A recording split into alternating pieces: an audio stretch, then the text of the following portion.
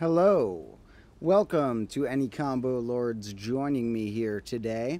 I'm here actually with Dandelion. As many of you know, we have a gloriously soft cat around the premises sometimes, and we should take a peek at Dandelion here before he vanishes.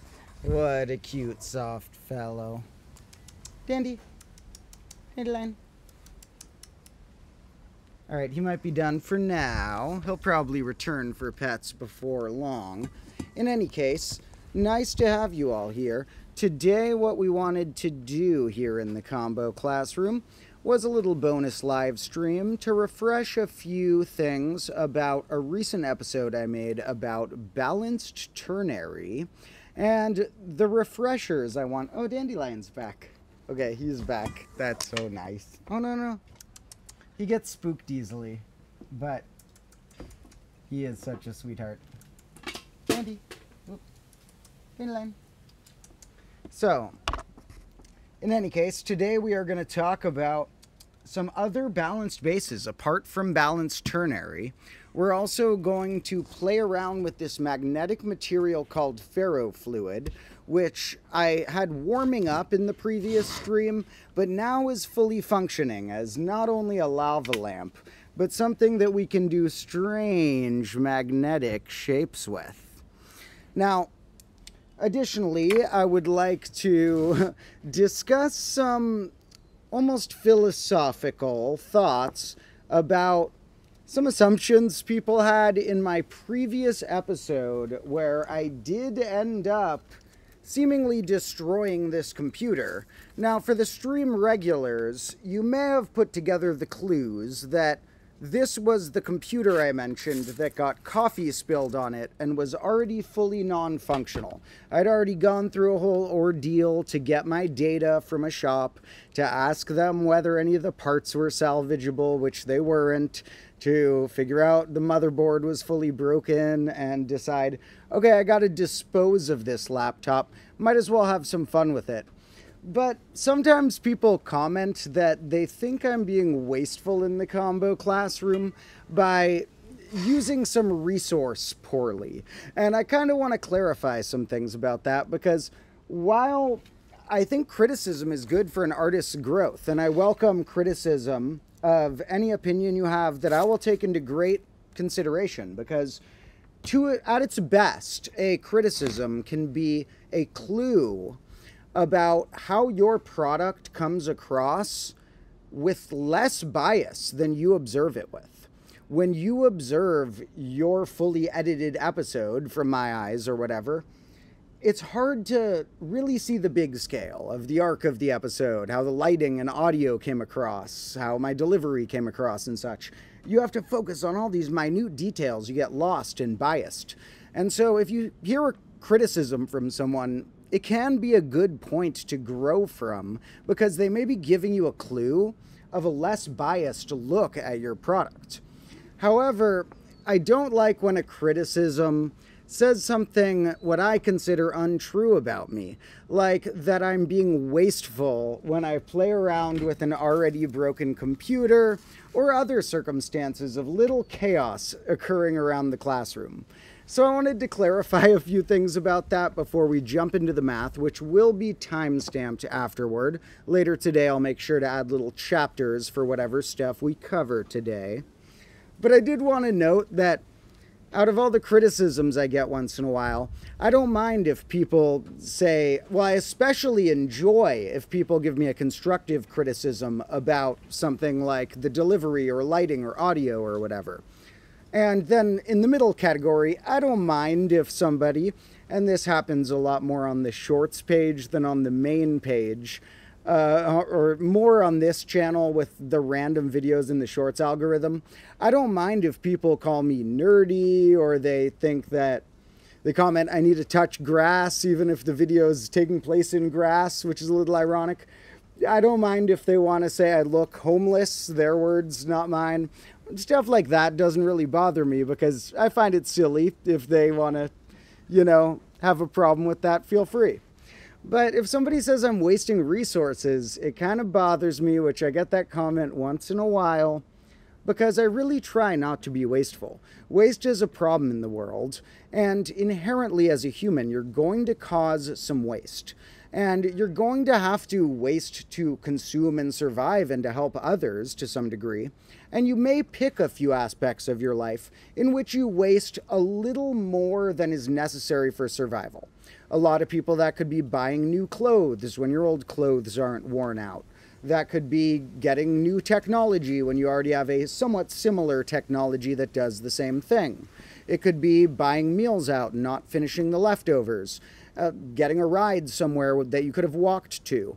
Any of those things are little choices we make in our day-to-day life about, you know, consuming a product in a way that wasn't obligated for survival. And that's especially going to be true in entertainment. If you like watching Netflix or Hollywood or whatever, it costs a lot of resources to create that Netflix show you're watching. You know, they're not as honest about it with you as I am, but they're burning a lot more resources than me. And so there is, you know, things consumed for entertainment or things that get used in a way that wasn't necessary for human survival. But I think that out of the best of that would be not only to entertain, but to try and teach. And once in a while, I give myself the leeway that, okay, I'm going to prop a $5 old broken prop in a way that it might break and reduce its $5 value to $2 or whatever. But everything around here is obviously really cheap. I get this stuff free and used. The stuff like this got mailed to me by cool fans at the mailbox address a private mailbox. I have the address in the description. And in general, you won't see me break something like this or the thing I'm filming on or whatever. You might see me break an old $5 clock or a laptop that's actually already broken. Now, a lot of people seemed to think it was a functional laptop when they saw my last episode and saw me destroy this. But no, as my stream people knew, it was fully non-functional. And I think it's kind of funny for someone to assume that I was destroying a functional computer for a number of reasons. Like, do I look like I can afford to spend $1,000 on a prop to destroy? I basically live in my parents' backyard in a tiny room in their house. I can't even afford rent or like to eat out often. I'm not smashing new computers. And I also think it's funny because if you were to smash a functional computer, wouldn't you have wanted to show the screen working? I never showed the screen working or had it lit up or said anything about it working. So I think a critical thinker would assume, okay, there's a non-ever working computer that gets hit by a Rube Goldberg-esque trap to fall into a very conveniently placed bucket of water. You'd assume the computer is probably not working. But some people think I'm being wasteful and stuff. They don't even read the description. I did clarify in this episode, no functional technology was harmed. And I clarified in the last episode, for example, that when I had 1 billion bananas on set, I ate as many of those as weren't fully smashed. 1 or 2 of them got smashed. But I ate pretty much all the bananas. So, you know, we don't condone waste in Combo Class. However, we do condone the ability to own things that really don't have much value unless you spent more time fixing them and relocating them than you would take to just create a new version of them. And we like to have a little chaos with those things. But let's remember, we don't want to be wasteful. And if you ever see me destroy something that I never told you it was functional, probably assume it was already broken, because we have a lot of broken stuff around here. Last little bit about that is don't be too addicted to technology. I think some people who even knew that it was a non-functional computer felt hurt by seeing a computer smashed. Oh, it hurts me to see this thing hit, like as if they were seeing an animal getting hurt in a video or something. So come on, don't be that attached to technology. We'll have fun with it here today. We can smash these to whatever degree we want in the stream.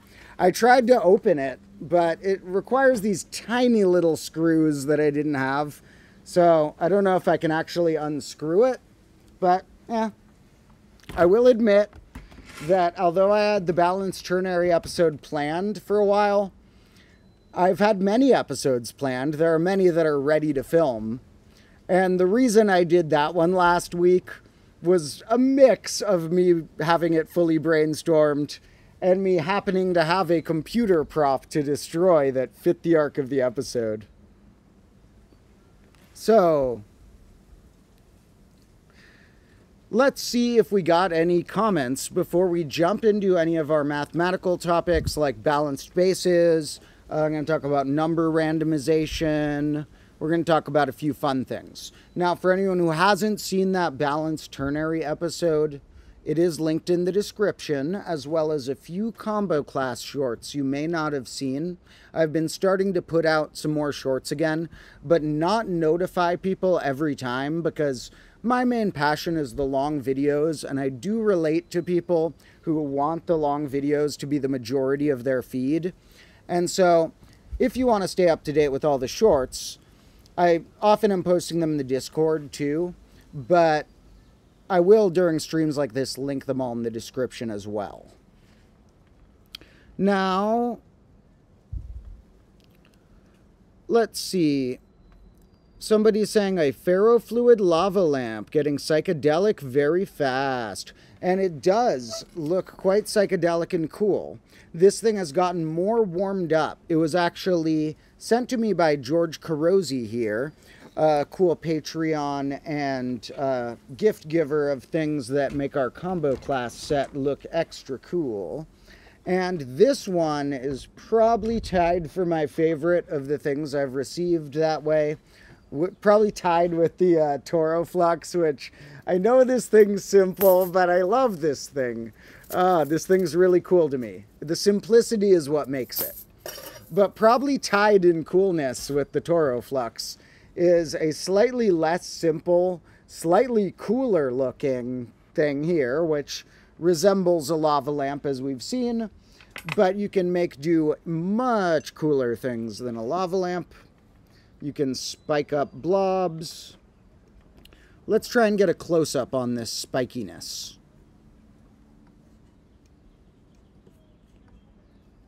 So, can you see how it's sort of spiky around the edges? And it sucks other things into it. Now, if I put it kind of sideways, you can see it's even 3D spiky. It has spikes coming out of it in a 3D way. Ooh, and it absorbs other bits. Now, although it's spiky with the magnet, afterward it starts forming spherical-like shapes. It takes a little while to get close to a sphere, but it starts forming spherical shapes relatively quick as soon as you remove the magnet from it. Now, this is really cool because it will blob up on its own even if we're not doing anything, but if we ever put the magnet close to it, it'll make it get extra spiky and chaotic. So, if anyone has any ferrofluid experiments they'd like to see, let me know and I will do them to it. We can also just sort of ripple up a bunch of wildness into there and get all these little tiny bubbles for a bit. Now, thank you to everyone who's joining me and commenting and saying that I'm cool or they appreciate my explanation style or whatever. I appreciate it. That's really nice.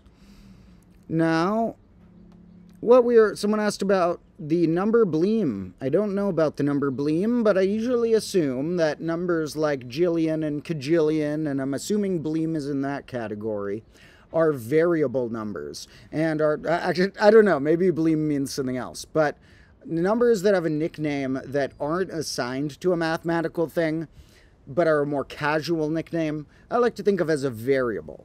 You know, if I have like a jillion dice on the table right now, but that means like I have 50 or so dice on the table. If I said I had a jillion grains of sand, that would be more than 50 grains of sand. Now, someone's mentioning a drum and bass sort of thing, a speaker filmed with ferrofluid. Now, it actually is used in certain sorts of speakers. I remember reading about that when I looked it up. It actually apparently was invented or some forms of it invented at least, for NASA to help out with certain space-related things. Because, as you can imagine, this could have useful properties. You know, it's not necessarily just cool looking. It could also help you in some weird way. Now, I still have to research ferrofluid a little more, but I do think it, you know, has a lot of functionality, at least potentially.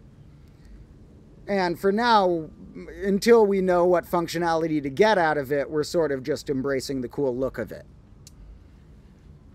Now, speaking of drum and bass and speakers, one recent request of some viewers when I asked what they wanted to see in a bonus live stream was another, which I've only done once, beat making live stream where I show how to mathematically make a beat. Now, when I say mathematically, it's more so just me making music a way that I enjoy and spend some of my time doing.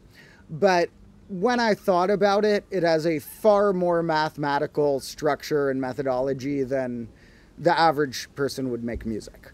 Now, we're over the course of grade -2 and onward going to do some more music theory, and I also will occasionally be releasing some of my own music. Now, if anyone ever gets annoyed or whatever because 1/6 of the content on this channel ever becomes something like music or things like that, other experiments, make sure you're at least tuned to the Combo Class channel. This is my experiments channel almost. This is my little personal playground.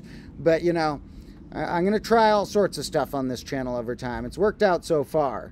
And the Combo Class channel will continue to be the one where my slightly more fully thought through perfectionist works go. Such as another one that I don't know if I'll have one out this weekend on the Combo Class channel, but I will have it out either Sunday or Monday. Now, George is recommending holding the disc magnet perpendicular to the glass. So maybe you mean with the tip or something. And when I do it with the tip, it's more blobby. Whereas when I do it with the side, it's more spiky. That's interesting. So I don't know if you can see that much, but here it's more like little blobs. And here it's like a bunch of spikes. And whoa, it absorbed some. Now, and George also mentioned it looks sort of like a cross-section of if you had about half of a spiky sphere. Now, spiky shapes like that are interesting. The spikier you made a shape like that, it wouldn't necessarily gain volume at an infinite rate or whatever. Like, you could have some way of iterating spikes on spikes that still ended up being a finite amount of volume, almost like an infinite series converging to a value. But the surface area will keep growing as I add spikiness. So the spikier I make a shape, the more the surface area to volume ratio can grow, which is sort of the opposite of the sphere form it takes there, where a sphere is the highest volume to surface area ratio, the other way around. So that's interesting. It's getting both sides of the spectrum. Now, we're going to set this to the side and try and keep it in the shot because it looks pretty neat. But a few mathematical topics I wanted to jump into included a quick explanation of another balanced bass, which for those who haven't seen my balanced ternary episode, this will spoil a little of it, but not a crazy amount. So don't worry if you haven't seen it. I'll try and make this make sense regardless. And in that episode, we looked at how there are computers that have used this stranger bass than binary that is in a way more elegant and symmetrical, where you use 3 symbols, but they're balanced so the 0 is in the middle. What would that mean? That would mean we have 0, 1, and -1. So that was balanced ternary, which really is a nickname for balanced bass 3. The same way that binary is a nickname for bass 2. So if we can make balanced bass 3, can we make others? Well, as usual, there's any amount of potential. You can make all sorts of basses. The type I mentioned and hinted very briefly in the episode is that we could have done it with other odd numbers. The reason I mentioned odd numbers greater than 1 as what we're going to use as what was our old base and turn it into balanced is because then it will be the exact same properties that a lot of the properties that balanced ternary or the third balanced base, the simplest, because balanced base 1 is not going to work. You can think through on your own, you know, it would mean we just have zeros. So balanced base 3 or ternary is the simplest, but we can go onward, and there are ways of making an even number into 1, like other extensions to bases. But the reason I said odd numbers greater than 1 is because we can make one that's like almost identical to balanced ternary's properties and still have a lot of the cool abilities. Now, it's less likely a computer would use something like balanced base 5 because, you know, computers like circuits to work a certain way, and 2 works well as an off-on sort of state, and 3 can kind of work as like a on or 2-directional on or off, like left, right, neutral in a way. 5 and onward, less likely for a computer to use, but mathematically they work pretty well. So what would balanced base 5 be? Well, normally in base 5 you have a 0, which we're still going to have. You have a 1 and a 2, which we're still going to have. And then you'd have a 3 and a 4. Now, the 3 and the 4 now are going to be shifted around the other way on the clock. By the clock, I mean mod 5, which actually is going to describe either normal base 5 or balanced base 5. In fact, let's put them on here to compare. So here's what you could call the unbalanced base 5, which is sort of funny because normally you would just call it base 5. But when we are in this realm, we have to clarify it is unbalanced base 5. Now, in base 5, we have 0, 1, 2, and we could call these values congruent to 3 or to -1. It's equivalent in, oh no, 3 is -2. Equivalent to -2 in mod 5. Same with 4 is equivalent to -1 in mod 5. And so sometimes we will describe the mods in the negative way, where we're like, I'm talking about the values congruent to -2 in mod 5, which really, you know, will usually simplify to the values congruent to 3, but they are the -2s also. They're 2 before the start. So knowing that, we can see it represents the normal base 5, 0, 1, 2, 3, 4, 0, and it represents the balanced one, where we go like -2, -1, 0, 1, 2. Now, the reason why I said we would want to balance an odd base is because we would want to, if we add 3, also add -3. And with this type of base, unless we change a bunch of the rules, we want a 0 in the mix. And so we're going to end up with an odd number total, which is sort of funny because normally we have more oftenly looked at even numbered bases, because if a number is really divisible, which helps for a base, a divisible number is likely to be even. And so we've looked at like 6 and 12 are highly divisible numbers, for example. And even 2, in comparison to that size range, is like the most divisible winner for that low size. We now sort of have an ability on the odd bases that's fun, where if I add 3 and -3, this is balanced base 7. Now, how would I write something like this? Let's figure it out. Let's see how balanced base 7 would write the number 20, which was an example we used in the other episode. How would they write 20 of a thing? Well, we would need, since the spots are actually still powers of 7, just our abilities to use are per spot, use none of them, use plus or minus 1, 2, or 3 of them. So these would be a single symbol. we're going to just have them be in a little circle, -1, -2, -3 in a circle, but they would have their own digit symbol. So this spot is the 7 to the 0th, which is 1. So we have a 1's place still. 7 to the first power's place, a 7's place. 7 to the second place, a 49's place. Now, the 49 is too big for the number 20 I asked about, so we're going to need to start with the 7's, unless the 7's can't get there, because this balanced base sometimes needs to use too much of one and subtract some of the next. But let's see if our 7's can get there. We're allowed to use 3 of them, and that gets us pretty close to that 20 we want. That gets us 21, and the reason I know I can do that is because I can put the -1 digit symbol there, and that would be how they write 20.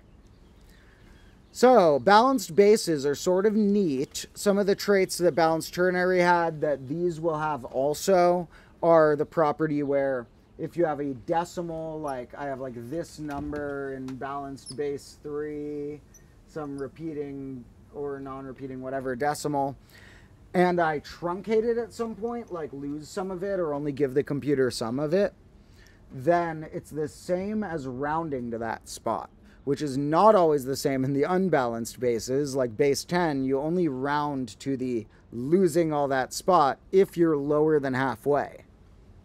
And so truncation is the same as rounding in a balanced space of this sort. And the negatives we can express without a minus sign, because these would just have digit symbols. And the negatives look pretty symmetrical.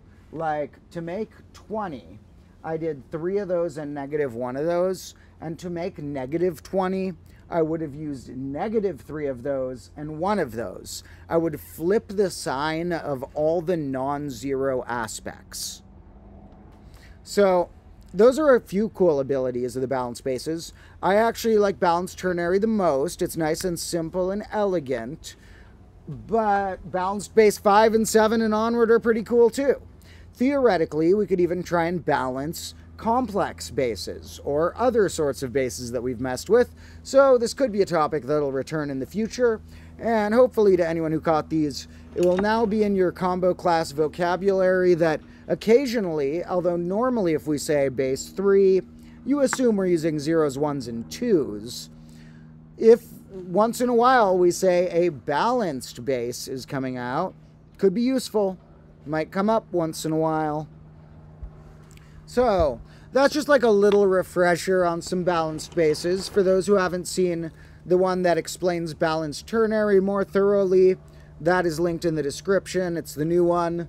Same one I mentioned that people get really mad if I like drop the laptop or it like hurts their soul.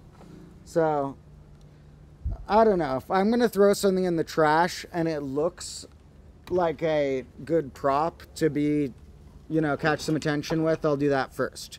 Part of why I make things easier to get bumped over and sometimes in setups where I'm not shocked that some chaos occurs is to catch people's attention and trick them into learning the math, and it's working so far. There's a lot of combo lords who don't necessarily like watch math videos, who saw a few crazy clocks fall or whatever, and it attracted their attention for long enough for them to, I don't know, hear something cool about primes or whatever and stick around. The other reason is because it's very fun and it's like tied for my favorite part of the filming. They're like of the, okay, cool, I get to present the math stuff. And okay, a lot of stuff fell over in this shot. Let's see how it looked. Okay. So, in any case, we're going to have another fun combo class episode coming out either this weekend or early next week, which will be, I think, the one I might do now, although I'm starting to film a few at a time to have good footage building for them. And I even filmed a clip of this, so you can try and guess what topic I would have used a little tiny clip of this in the episode for.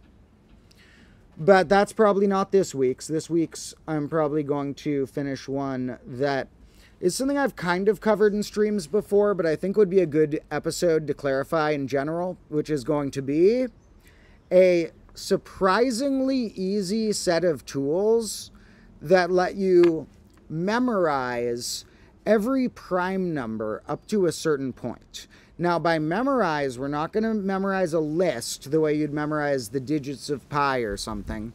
We're going to have a few tools that will let us, within a few seconds, know if any number up to a given size is prime.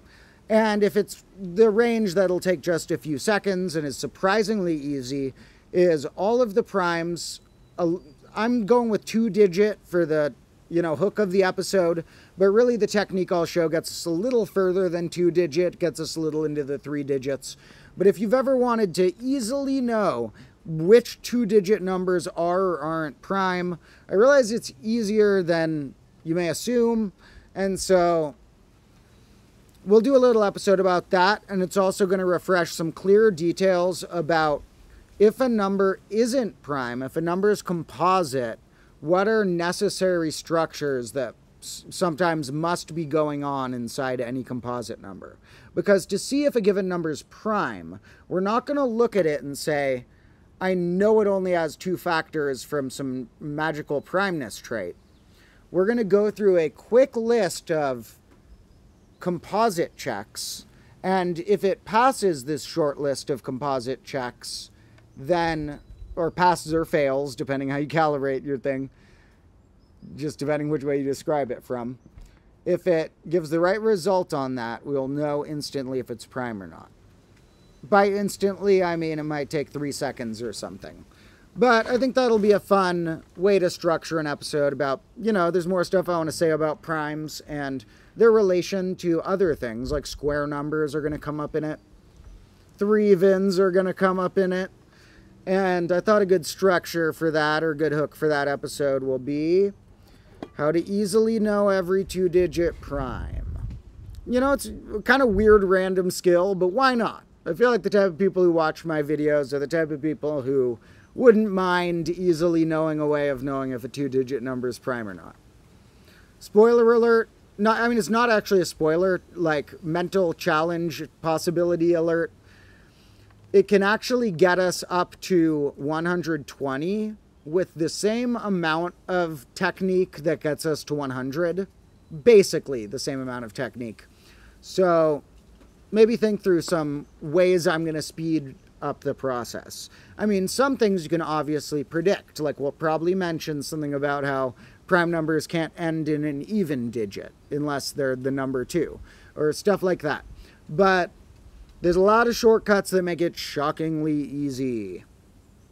It's actually something that's kind of neat about, in the episode, we'll look at a given number, and if we prove certain things about it, we won't only know about it, but we'll know about every number smaller than it, which is basically setting a range that we know all the primes within. Because, of course, there's a limit. If you ask me a pretty big 3-digit number and ask me if it's prime, it might take me a few minutes. We have to add steps to our technique to accommodate larger numbers. All right. Now, somebody's commenting about some strange infinite sums. Now, when I mentioned an infinite sum, I meant a more typical type of summation where if you had an infinite amount of terms of something, it can either be said to converge toward a finite value that it gets closer and closer to. And the way we can define converge in a slightly clearer sense is no matter how small of a fractional number you pick, this number will at some point be closer than that to the end. And it will get closer over the time. And so convergent series are one thing. Divergent series typically diverge toward infinity. Not typically in terms of like the average series. What is that? What does random or average series even mean? But check this out, by the way. That's what I was going to talk about, random numbers. It's a bingo thing. So anyway, to know a divergent series, we often look at the ones that are divergent toward infinity, which means they grow without bound. Sort of the opposite of, it will, no matter how small of a fraction you pick, it'll get within that of a given number. In this case, no matter how big of a number you pick, it will get bigger than that at some point. And there's also divergent series that fluctuate in a weird way. So 1 minus 1 plus 1 minus 1 plus 1 infinitely is also a divergent series, because if you take its partial sums, it's bouncing and it's going 1, 0, 1, 0, 1, 0, and it's not getting closer and closer to a single value. So that is divergent, although it doesn't diverge toward infinity. So you can do other methods of summation when you're like, oh, well, so it goes divergent. What if we want to investigate it and get more data? Let's make up new types of summation that give us interesting facts about it, that assign a value to it. And so sometimes the value of 0.5 is assigned to that series in a, pretty logical sense of if you took the averages, you can, at any given point, you can feel it doing that. The average of the partial sums does converge to something, which is 0.5. But then there's the whole deal that, okay, I love the channel number file. I want to present on there someday. And they're a magnificent channel, but one of their videos was not great for pop culture math because it got everyone talking about 1 plus 2 plus 3 supposedly equals negative 1/12. They start citing the fact that the great mathematician Ramanujan had it in his notebooks, but he didn't mean it adds to that. He knew that 1 plus 2 plus 3 diverges toward infinity. He was finding other metrics that you can assign a new version of summation, in quotes, something type of summation that is not normal adding of the numbers, so that you can get some data out of it and not just hit a brick wall with its divergent. So you can assign a value of negative 1/12 to that using a certain summation technique, but it doesn't equal it. So it goes toward infinity. The reason I don't like that is because it makes some people like not trust math almost. They're like, well, my instinct tells me that it should go toward infinity, but I'm not going to try and resolve the instinct with the paradox. I'm just going to know that it's this weird other thing, that math throws the negative 1/12 at you.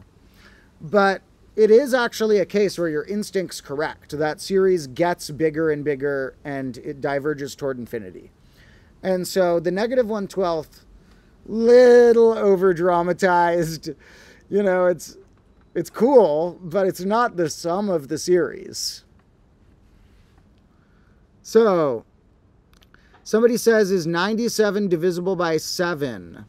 You can double 7. I think they're doing the same thing as me, where you double 7, the last digit, and take the difference. And the difference between double of the last digit and the rest of the number is not a multiple of 7, so it's not divisible. And yes, that can be useful. And that may even be mentioned again in the episode I'm discussing about primes. But like I said in another episode that did well on here, 7 is the weirdest. That is the weirdest trick for a one-digit number's divisibility to have to do, doubling the last digit, subtracting it from the rest of the number. It gets kind of bad when you have a big number. Because if you have like a number with like 5 digits, you double the last digit, and then you have to subtract it from that 4-digit number. So, and then you have to figure out if that's a multiple of 7. So you sometimes have to iterate it. So it's way worse of it, even though it is a trick that I've mentioned, so much worse than the tricks that like 2 and 5 have with the last digit, or even the tricks that 3 and 9 have where you add digits. So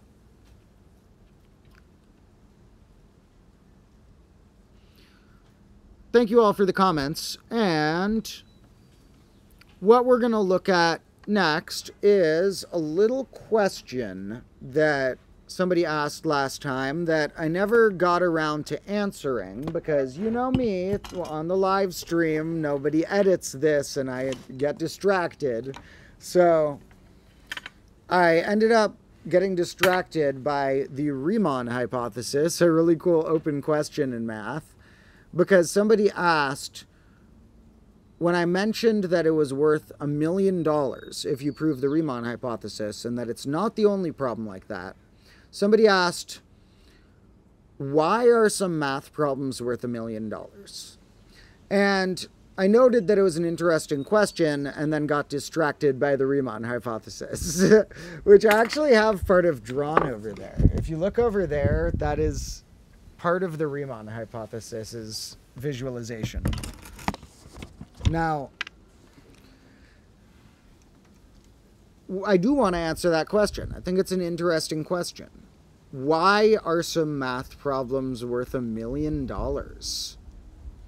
Now, it's funny because to any mathematician who solves one of the problems we're going to look at, the $1 million ones in particular, the mathematician is not going to be motivated by the money.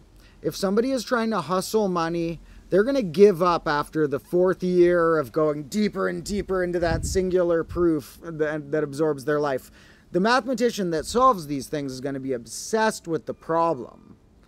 And so they're going to want to love that problem and want to get it solved for math and want to dedicate essentially as much of their life. They don't know how much of their life to the problem until they might get it. And the type of people who solve it are not going to be the people who did it for the money. Hopefully they get the money and can use it well. Although the only case of the $1 million problems getting solved so far, one of them was solved and the award money was not accepted. The guy got into some disagreement with the committee, he kind of reminds me of, I mean, I would have found a way to get the money because it would have been really useful probably, but maybe this guy already had enough money or something. And he didn't like the overly academic nature and the way they were crediting things. And he was just like, okay, I'm sick of this. I'm not going to go through all these formalities you're trying to set up that I disagree with. You keep your money. And they found some other like good cause to put it to because he didn't go to the ceremony where they would have given him the money. And so when they have now asked that guy, Grigory Perelman, to try and like see what he's up to, he just vanished. He just solved one of the biggest problems in math history and then vanished into the woods and let's see. They have a funny description on Wikipedia of like the last time somebody got in contact with this fella. So let me pull that up. Grigory Perelman, brilliant mathematician, solved this thing called the Poincaré conjecture. I might be mispronouncing some of these millennium problems, you know, but I think it's the Poincaré conjecture. And looking at this guy's bio, if you see what he's up to now, after he solved one of the biggest problems in math and didn't take refused to accept the $1 million prize, he stated, "The main reason is my disagreement with the organized mathematical community. I don't like their decisions. I consider them unjust." I totally understand the guy. I relate. Then it says he vanished and they don't even know if he's still working on math or if he's just like hanging out somewhere. Because the last time they tried to get in touch with him, where is this?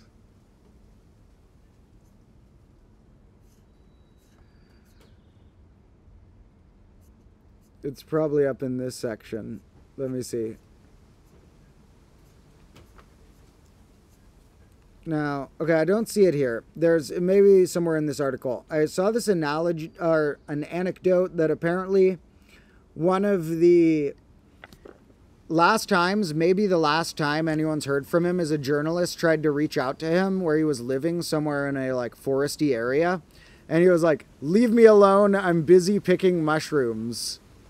And so nobody knows if this guy's still working on math and like about to solve another great problem or if he's just like hanging out with his family or something. I don't know.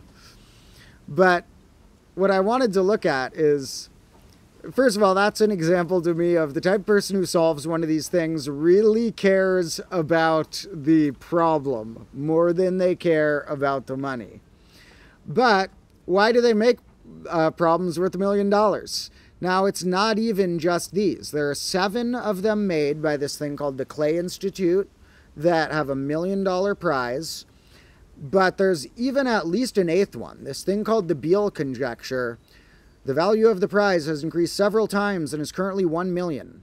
So there's at least 8 things, one of which is solved. So still 7 if you count the Beale one, worth millions. Here's an interesting question for a viewer to put together if anyone wants to let me know in a comment later or whatever. Can you add up some lower bound on how much money is currently available for math prizes? Because there's 7 million here with the remaining 6 millennium problems in the Beale conjecture. And there's a bunch of other smaller problems with bounties that I want someone to add them up. I'm curious. You know, is it just going to be 8 million and some change, or does all the other little prizes add up another million, or what? Now, one of the forerunners of... There are 2 people I would like to mention who are great mathematicians who I'm sure were inspirations to the people who made the Millennium Prize problems. The first is Paul Erdős, a mathematician who loved open problems and who put money prizes. He wasn't rich or anything. He had a crazy life. And he would just offer like little cash prizes, like $100 or whatever, for a particular problem that he was interested in seeing solved. And it helped motivate someone to get solved. Now, a small enough problem, maybe somebody could solve it just to hustle for the money. You know, you're not going to solve the Riemann hypothesis to hustle for the $1 million. Bad use of time if you don't care about the math. But one of these little problems, maybe people were just inspired to like hustle to solve them to get the money from him. So one reason why you might put money on a thing is just you are curious to see it solved, and money is a motivational factor. It helps people. Some people in a disproportionate way of how they analyze it, where they're like, money, money, I need that. Other people where it genuinely is like, will change their life. You know, my life would be incredibly different if I had a lot of money. And my life would also be incredibly different if I like had zero or negative money and wasn't able to eat food.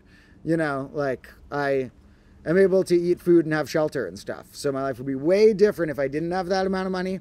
My life would also be way different if I had enough money to like actually eat out or not worry about every single purchase I make and stuff.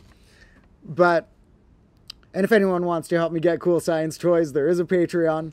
But anyway, the one reason you might do it is because people will work for money and you want the problem to be solved. But another reason you might do it, I think, is just to popularize it. The fact that it has $1 million on it makes it get talked about. So the Riemann hypothesis already gets a good amount of talk, but even more because it's worth $1 million. And some of these other ones. I bet you like Birch-Swinnerton-Dyer conjecture would not get as many... would not be as well known if it hadn't had $1 million bounty. Hodge conjecture would not be as well known. Navier-Stokes, pretty popular in physics anyway. This one's pretty popular in computer theory. But they're all more popular because of that $1 million bounty. It gets them talked about. And so it puts the idea in the media that there are still really important big math things to solve. That they weren't all solved back in the day by Euclid and Euler and Gauss. You know, many things were, but there are still things that we are working toward and that we are getting over the years. Like the Poincaré conjecture of these was solved not long after they started the problem, so that'd be about 2002 or so, I want to say. It was solved in 2006. So, or no, yeah, some of the papers were in 2002 and 3. And then it was published fully in 2006, I guess.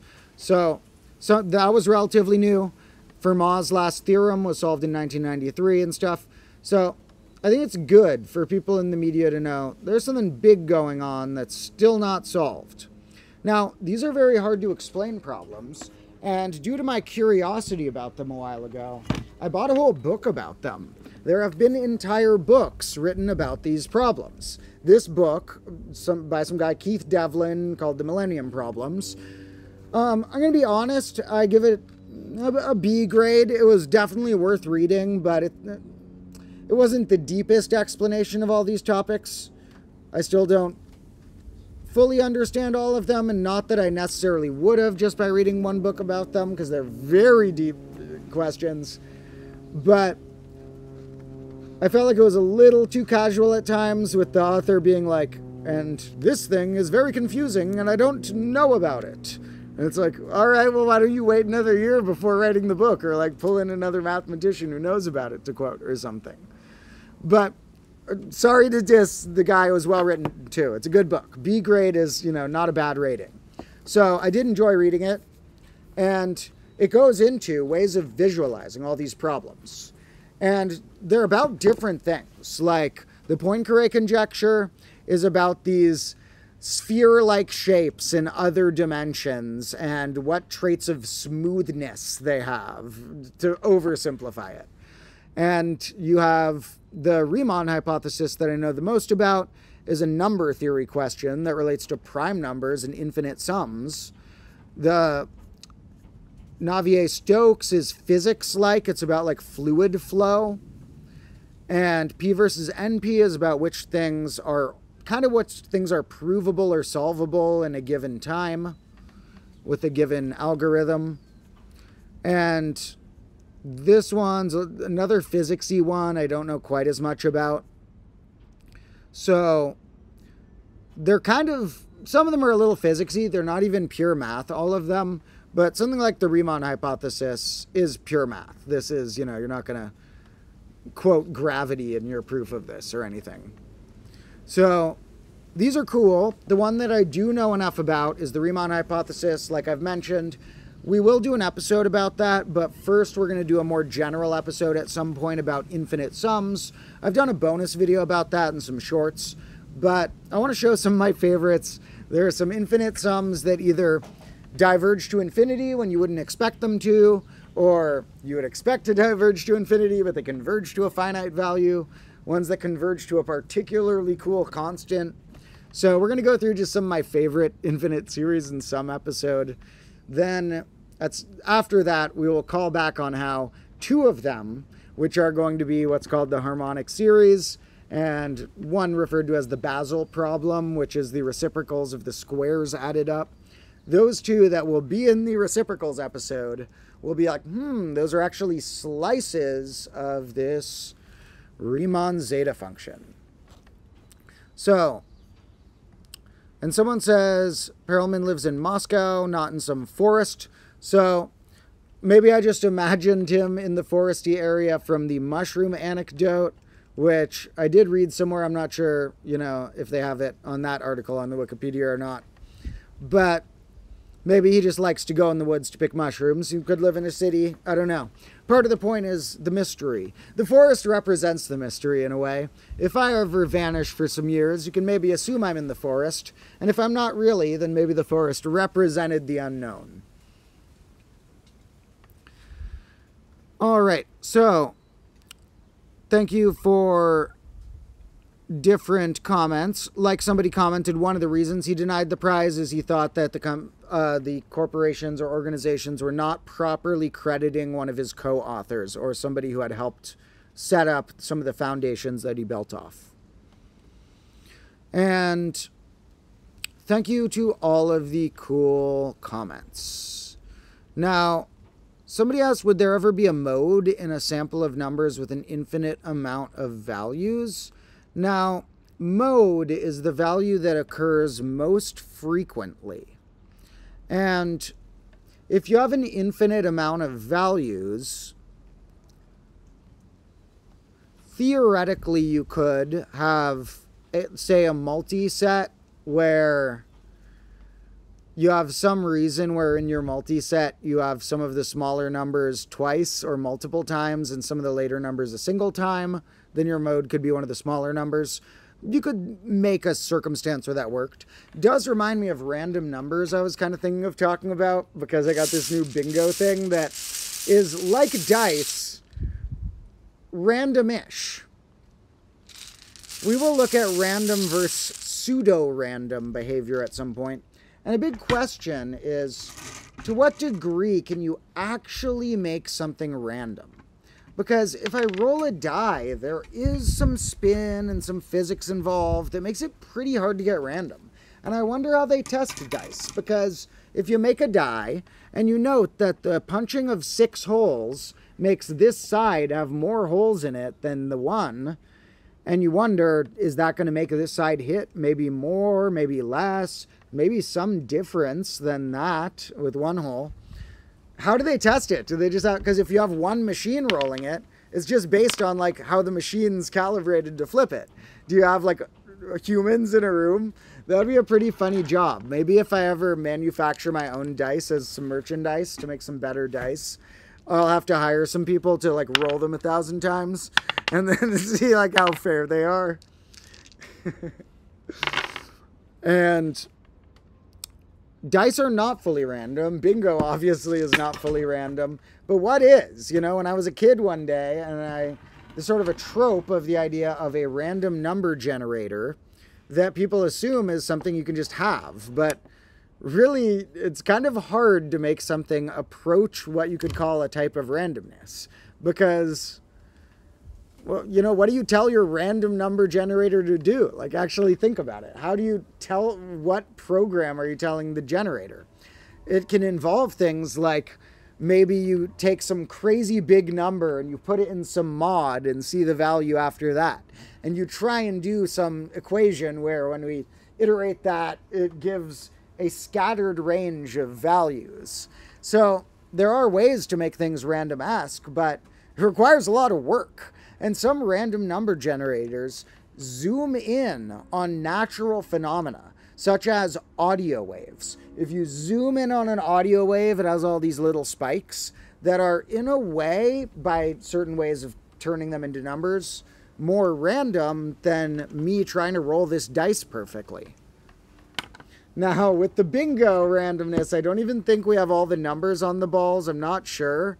So it might even be like a random number from 1 to 70, except it's not between 30 and 40 or something. I don't know. Hopefully it has them all. We'll see. Now, the other Millennium problems are pretty neat too. So as I study them more over time and build on what I learned from this book, sorry if it sounded like I dissed it. I love reading, you know. Like I said, criticism should be taken good if it's, you know, criticism about an opinion about the art and not a assumption about how something worked in the art. Now, reading is good, remember. A hobby of mine is whenever I buy new props for the classroom, like whenever I buy new whiteboard markers or whatever, I also look for a few used math books. And there are so many cool sounding math books in the world, some of which will be written by me in the future. And out of all the cool math books in the world, I often just get which ones are used for cheap. Because, you know, I can find one that's going to be a good book that's used for cheap. And so I get a lot of like $5 or $10 books and still have to get through a big part of the stack of them. But you do learn a lot from that. And reading a paper book can put you in a sort of meditative zone sometimes that may make you learn differently, which can, you know, add up to learning more if you're learning different at different ways than reading through a computer. So I would recommend doing some of each.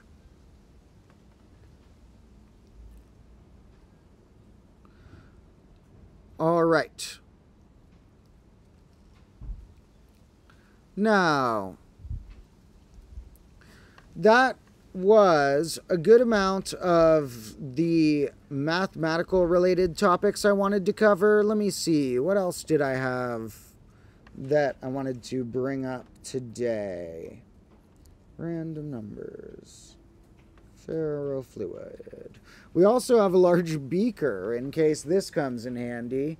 So we have a 3-liter beaker. You know, never know when we'll need to use this for something or another. But in general, I think that was most of the topics I wanted to cover today. And by the way, just to add one more detail, someone from the comments is noting about the Millennium Prize that got rejected by the guy Perelman, that they have a quote here that says he rejected the prize because they say it's almost a direct quote, so I don't know. I would look it up, but that they didn't want to put the other guy, Hamilton, as a co-author.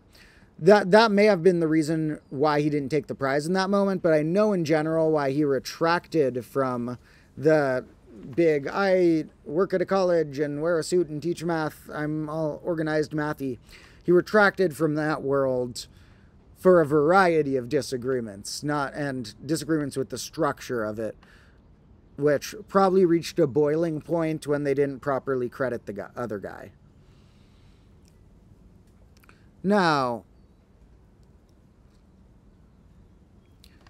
somebody is saying they take the time and then square it a bunch of times is one way to do it. That sounds interesting. And somebody says it can be based on temperature.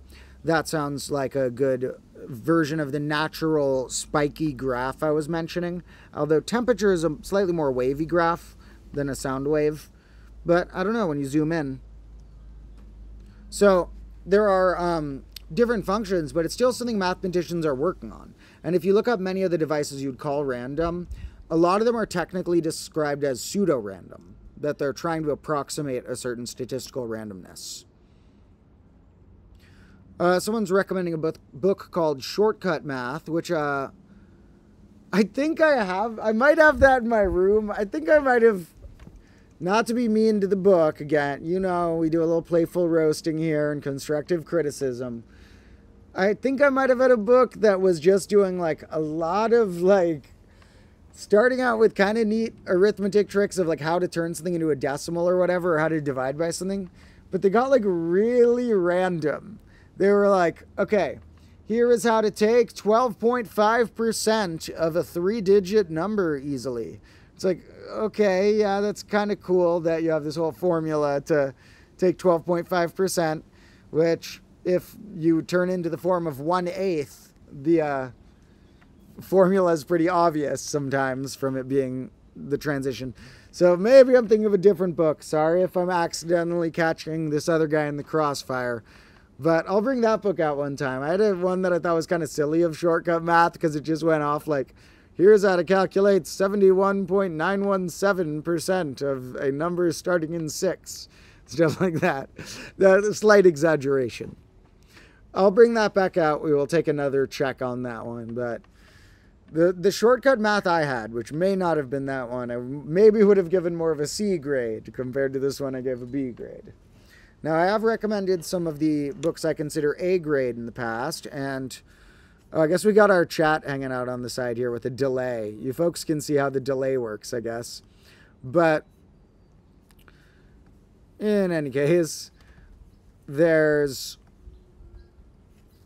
a lot of good books I will recommend again in the future. I don't have them right here. They're in my room, but I have recommended a few good ones. I do like writing myself too, and as usual I've been working on some dense projects, both fiction and non-fiction, and I do hope that it won't be too long from now, hopefully grade -2 or 3, that I start releasing some of my written works as well.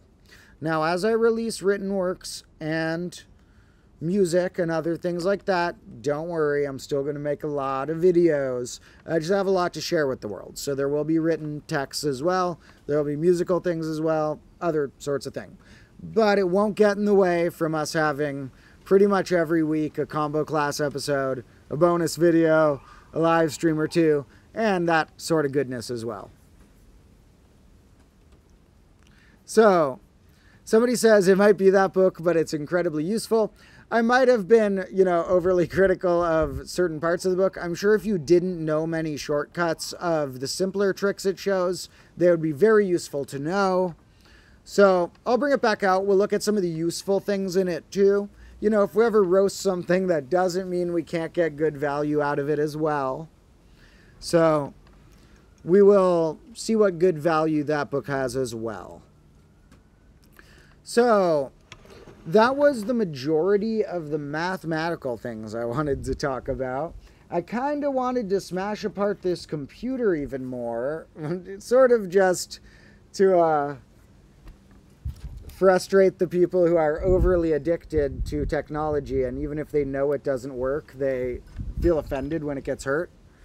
But I couldn't open the back, and so I think I might try and get some little screws. That Apple is going to make this really hard. They don't want me to like be able to do this. So I'm going to have to try and get some little like eyeglass screws or something and hope they fit this, because I want to see what's inside it. And then when we do other episodes that'll reference computers, maybe we will actually have it completely open. Because the other episode I can imagine making before long that is computer-based would be, I kind of want to compile some of the craziest math answers I got from ChatGPT over time into a little episode about AI, but I don't know how soon that one will be coming. Our next couple episodes are mostly number theory. So that's about all that I had planned. Leave any last thoughts or questions, and make sure that after the stream, if you haven't seen yet, that you look at the couple shorts that came out on the Combo Class channel recently, and the episode I've been referring to about balanced ternary. And the next episode will be coming out I'll say Monday to be safe, but it might come out Saturday or Sunday instead. And there will probably be a bonus video before that as well, too. I have another little short that happens to be sort of a multiplication hack, ironically, from the book that we were discussing. A little hack about multiplying by 11, really easy. I made a short out of that that'll be coming out soon, too. And other fun things will be coming as well. I'm going to have a kind of busy weekend, but you know me. I like to do something on this channel most days, or on one of my channels most days. Of course, make sure you are tuned into the Combo Class channel as well. And let's see. Somebody's recommending something to saw open the laptop. I would have to be very careful if I sawed any metal open. You know, I know how to play with certain things safely, like fire and certain tools and things to a safe enough degree. I don't know how to play with saws safely, so I'll save that for a different expert.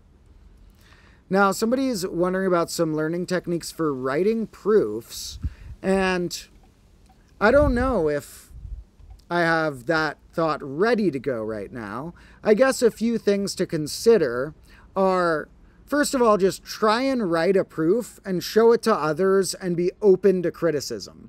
If you think something makes sense that it works, but other people think there's a gap in it, you gotta assume that they're right, that there's some sort of gap, and that you thinking it should work may have been thought before and might not be enough. To actually follow through with a proof, you want to make sure each step connects to the last. And you might want to overload it first with extra making sure each step connects and that no axioms were assumed that you didn't make clear are being assumed. Like if you talk about real numbers, if you introduce any new axioms that aren't assumed for the real numbers, mention it. Making sure that everything's just building off what axioms your viewer knows you're using and the links from the previous steps and the connections. You might want to overload it and then trim it and make sure that your trimming didn't lose anything crucial. But in general, you know, I would just say to start, study what a lot of proofs look like. There's a lot of neat, simple proofs that can be done in a page for certain things that are quite elegant. And there's also examples of proofs that you can find that took somebody 50 pages to prove something that they genuinely were not able to prove it in any less than that without losing every link, being thorough. So maybe I'll do a more, detailed version of that someday. Somebody asked, am I from the future? That's confidential. Now, somebody said, use fire then, and fire will come back before long. You know that every couple episodes, sometimes something is on fire. We haven't done that as much recently because I did it a lot toward the end of grade -1. So I figured in grade -2, we'll take it a little easier before we start, lighting all that stuff. And please do not copy me, anyone. Please do not play with fire. I'm joking around, but I actually do it safely. Like, you know, fire is actually dangerous. So somebody is seems to be recommending another book, which is one of some authors, one through Dover Books, and that type of publication called Dover Books on Mathematics or something like that has a lot of good books. There's a lot of good books published by that publisher Dover under this Dover in Mathematics whatever header by a lot of different authors.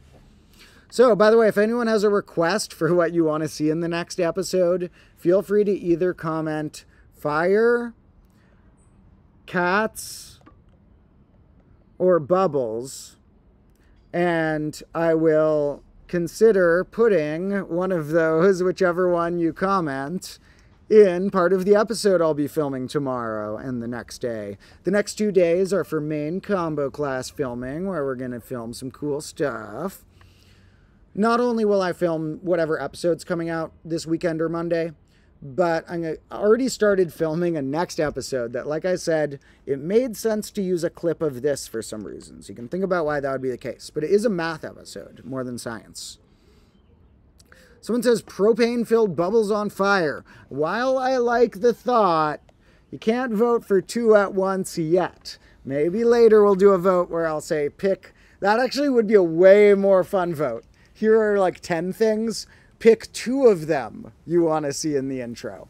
Although it already could be that, because everyone could vote for one, and then I could use the 2 most picked. But we're in combo class, so that is certainly a combo I've considered. Can I have the bubbles on fire? Answer, someday, yes, not yet. So everyone's commenting fire bubbles. Guys, can't pick 2 at once yet. We can do fire next to bubbles, but I don't think I can get propane in the bubbles this weekend.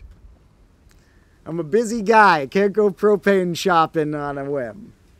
So, pick fire or... Okay, I'll assume that fire next to bubbles will be close enough for now.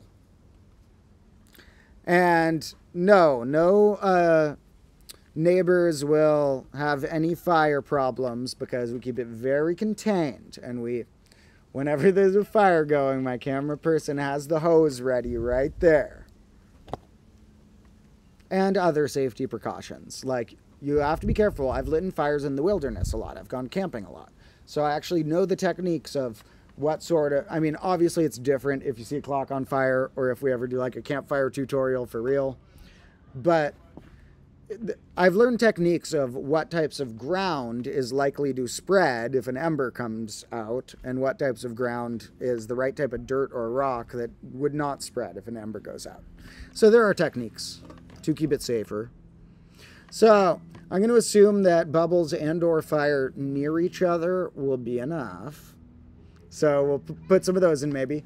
Like I said, since it's an episode that might be called something like, you know, quick techniques to know if any two-digit number's prime or not, then it'll probably be on the shorter end. I've been wanting to try a few more short episodes on the Combo Class channel that have more digestible topics, but I'm gonna get carried away during it, and so every time, like literally like half of the episodes on that channel when I'm filming them, I'm like, this is probably going to be the first episode in a while that's less than 10 minutes.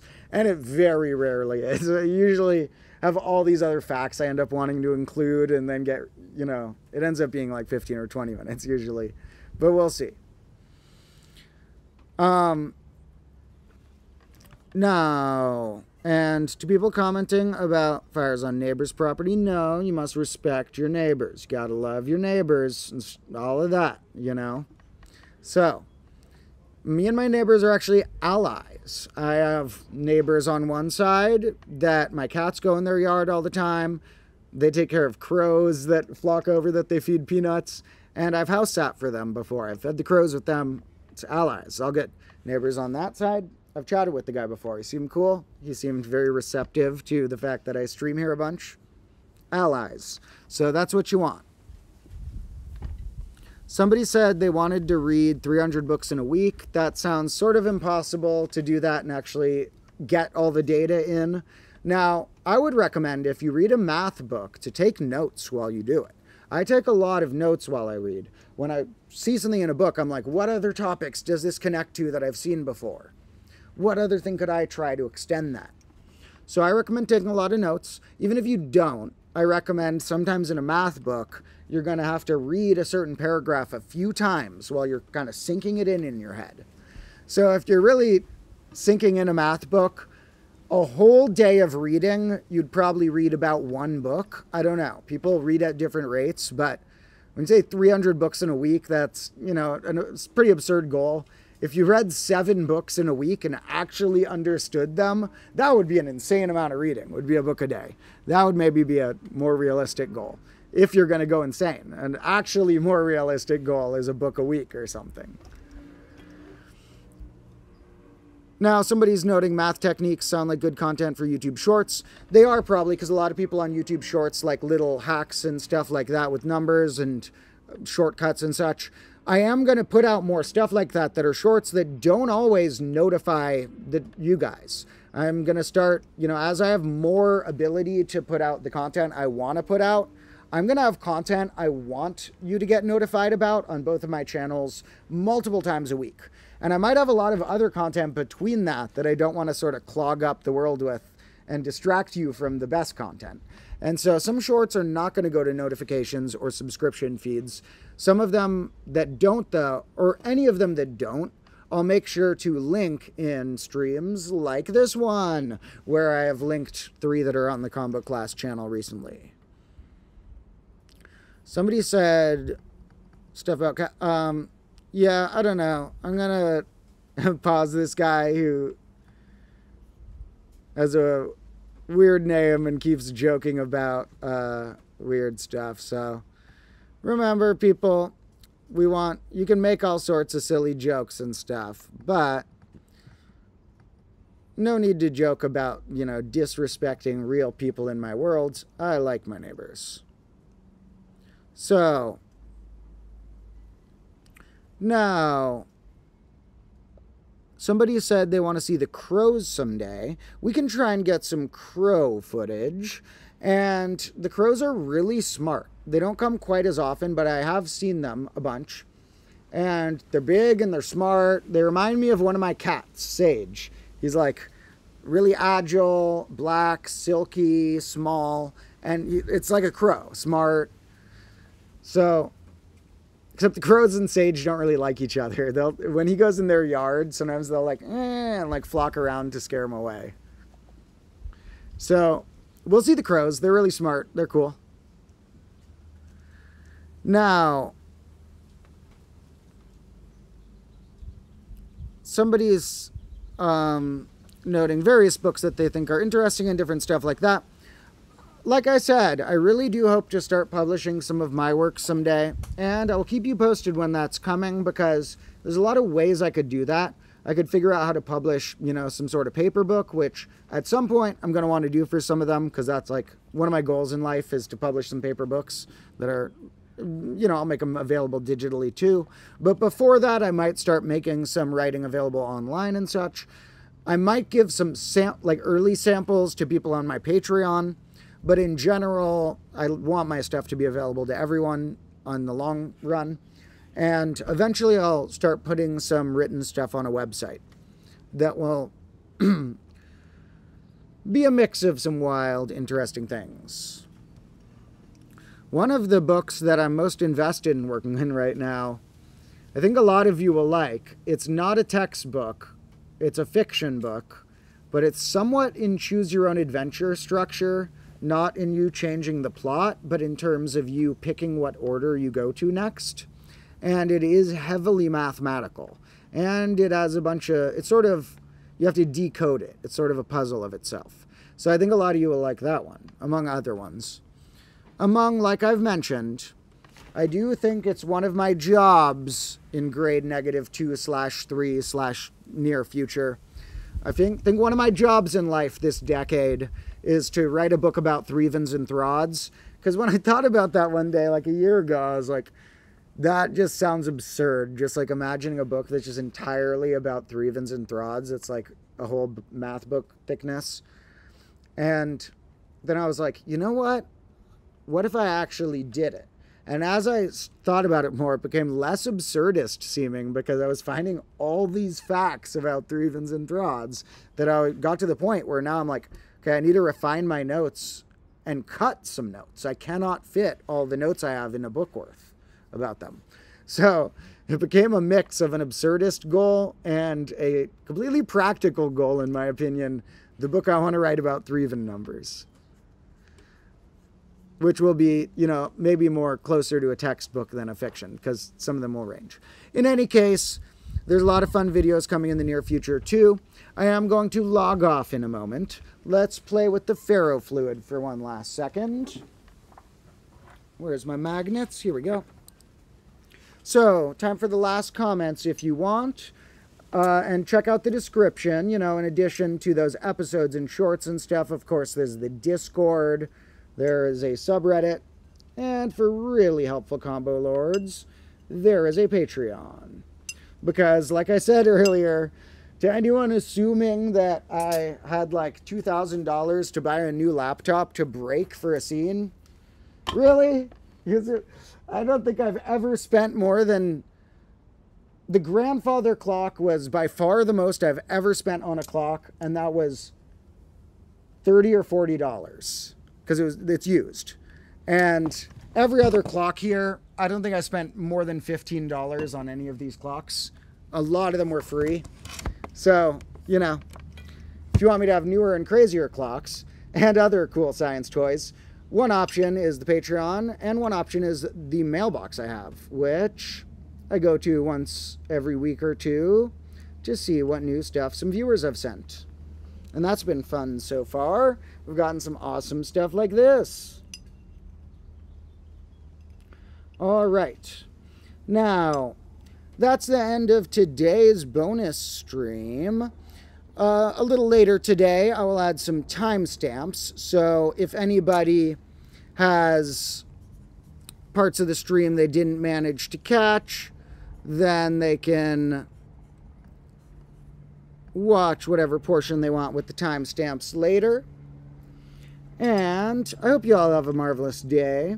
I'll see you in some bonus content in the nearish future, and in another cool combo class episode in a few days, which likely will come out around the time or shortly before my Monday stream, which is the next stream I'll definitely be doing. There's always a chance I'll do one before that, but the next one for sure, for the people who like live versions of stuff, will be Monday at 5 p.m. Pacific time. So, love you all so much. I'll catch you all in the next one. I'm going to play around with this ferrofluid a little more and get to some more fun editing and note-taking. See you again.